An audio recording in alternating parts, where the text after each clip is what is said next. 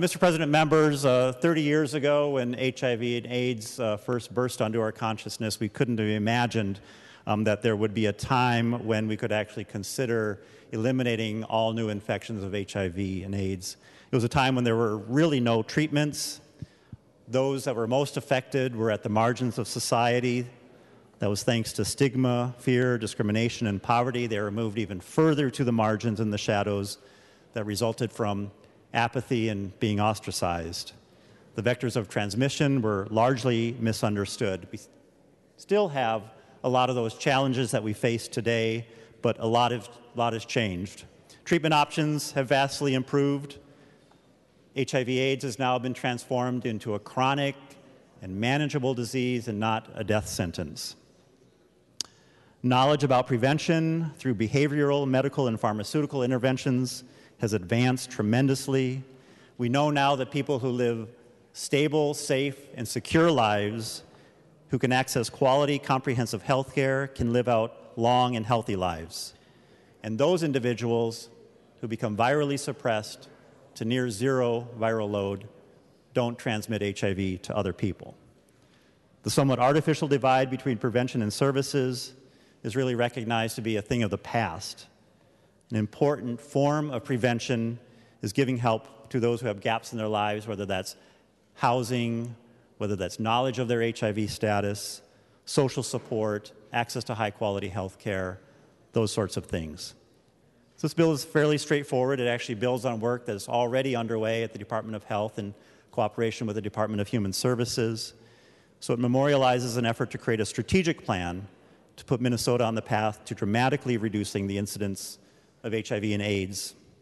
It has an aspirational goal of eliminating all new infections. It's modeled on similar efforts that are going on in other jurisdictions, other states, and other cities.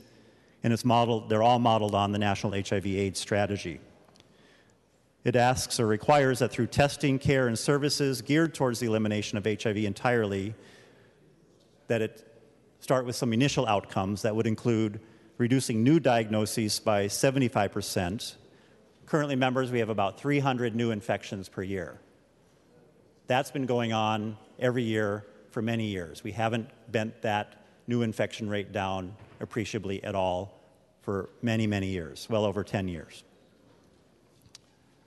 15 years, actually, members. Increasing those who are knowledgeable about their status to 90%, that would be an improvement by a few percentage points, but we know that a number of people, 12 to 15% of those who are infected, they don't know their status. Increasing those who receive treatment, who come into care and are maintained in care to 90%, that would be an increase from present rates of 70%, fully 30% of those with HIV and AIDS, including many of those who know their status, simply aren't in care getting regular medical treatment. And, of course, corresponding with that, those who, with HIV who become virally suppressed to zero, we would increase that from 90% currently. That's appallingly and abysmally low at 62%. The report would recommend the best alignment and coordination of resources and services, as I spoke of earlier, and also identify emerging best science and practices and how best to deliver those. The report would be due to the legislature in the early part of next year. Members, this is very much worth doing. Presently, about 9,000 people in Minnesota are living with HIV and AIDS. Every new HIV infection costs Minnesota $400,000 in lifetime costs of care, medical costs alone. With 300 new infections per year, that would add up to $120 million in expected state medical costs. So members, you can imagine just reducing the new infection rates by just a few. If we could even cut it in half, it would be a tremendous savings to our state. But it is absolutely within our grasp to bring new HIV rates down to zero. Thank you, members. I appreciate your support. Thank you, Senator Dibble. More discussion on House File 2047. Senator Klein. Well, thank you, Mr. President. I'm very, very honored to be a co-author on this bill with Senator Dibble, Dr. Jensen, Senator Abler, and Senator Housley, a bipartisan group of people in a time, Mr. President, when science is often under assault and scientific inquiry are and medical interventions are called into question. This is an aspirational and hopeful bill, which, as Senator Dibble describes, seeks as an aspirational goal to eliminate new HIV infections in Minnesota and eventually across the United States. I just want to speak briefly about the only infectious disease in world history which we have effectively eliminated. And many of you know that that is smallpox.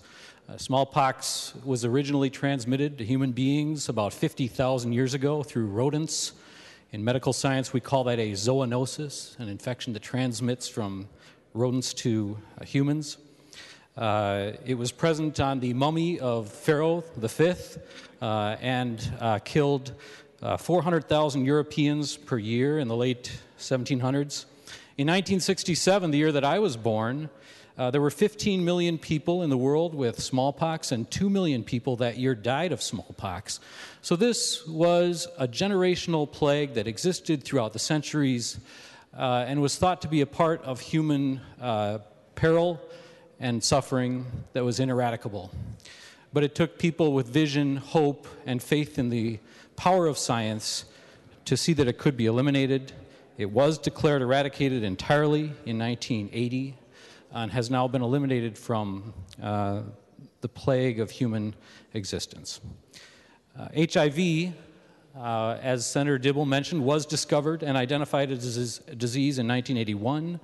Similarly, it is a zoonosis. It originated in primates. The first medication that was an antiretroviral was discovered in 1987. When I started as a young resident at Hennepin County Medical Center in the early 90s, HIV was a true plague. It was at the peak of its existence.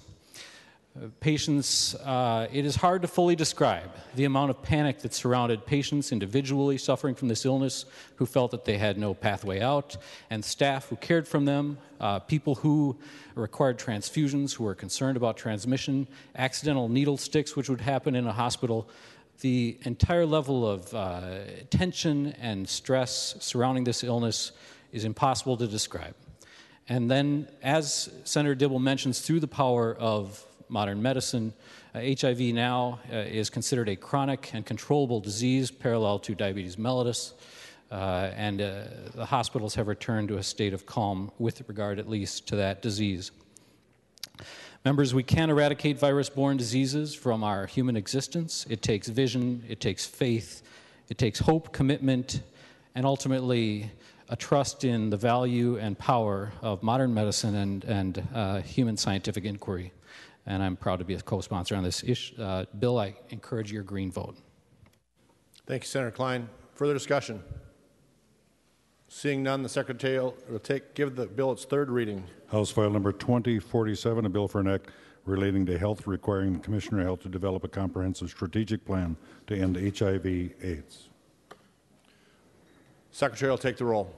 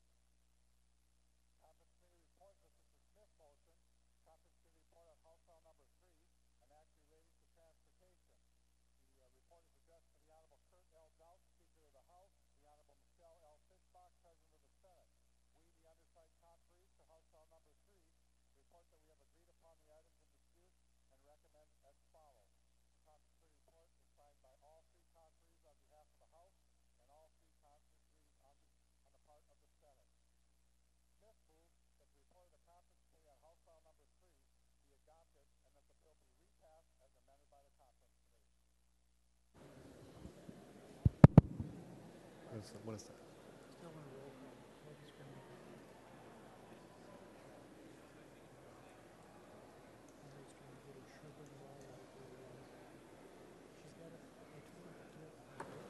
With all those senators wishing to vote who have voted, the senator will.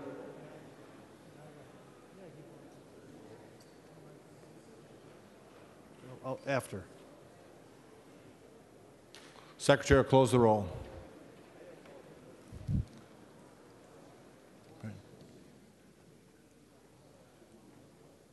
The board is still open.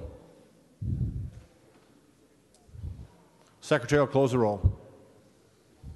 With there being 63 ayes and 0 nays, the bill passes. Title agreed to.